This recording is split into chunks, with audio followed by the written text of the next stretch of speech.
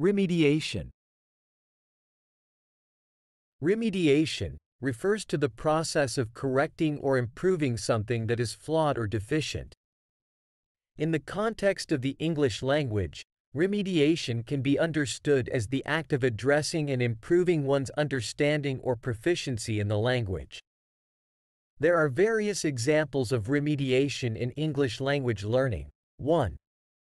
Grammar remediation.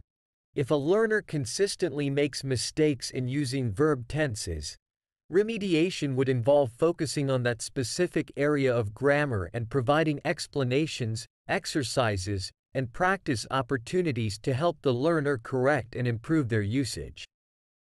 For instance, a learner might say, "I go to the store yesterday," instead of, "I went to the store yesterday." Remediation would involve explaining the correct usage of past tense verbs and providing exercises to practice using them correctly. 2. Vocabulary remediation. If a learner struggles with expanding their vocabulary, remediation would involve introducing new words and helping them understand their meanings, usage, and context.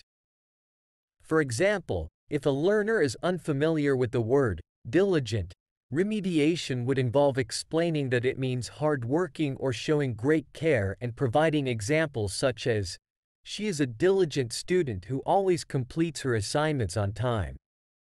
3. Pronunciation remediation. If a learner has difficulty pronouncing certain sounds or words, remediation would involve focusing on those specific areas of pronunciation and providing guidance and practice to improve their accuracy.